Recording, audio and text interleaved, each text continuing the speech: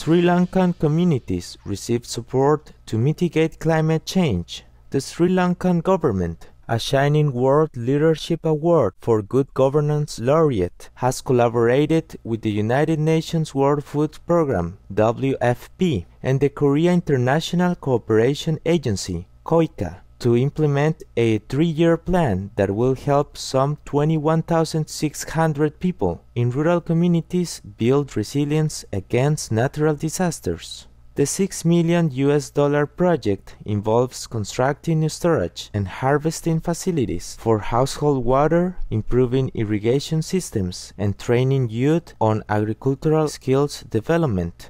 It builds on an already existing collaboration between Sri Lanka, KOICA, and WFP, which has resulted in farmers having 2 growing seasons. The expansion of vital water sources, increased cultivation areas, and enhanced household income opportunities, among other benefits. Many thanks, Government of Sri Lanka, WFP, and KOICA, for strengthening the livelihoods of many rural communities. May the citizens of Sri Lanka thrive with a plentiful harvest and water supply in heaven's enduring care.